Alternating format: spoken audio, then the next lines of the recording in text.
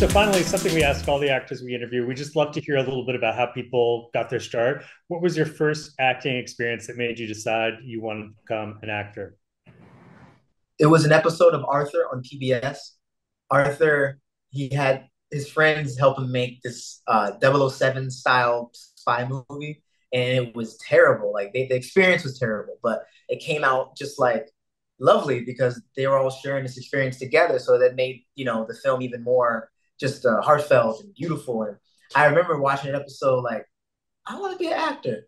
And then I got into action movies like The Rock with Nicolas Cage and Sean Connery. And I wrote a sequel to The Rock when I was like 11 or something like that. And it was in this burgundy binder. I lost the binder. I'm sure someone stole it. But those are the first sort of like my I think those are the moments I wanted to be an actor. But then in Maryland, there weren't too many acting opportunities for me unless you wanted to be in The Wire in Baltimore. And I ain't driving 45 minutes to Baltimore to go be in The Wire. And I was a kid, so I was like, I'm gonna do stand up comedy.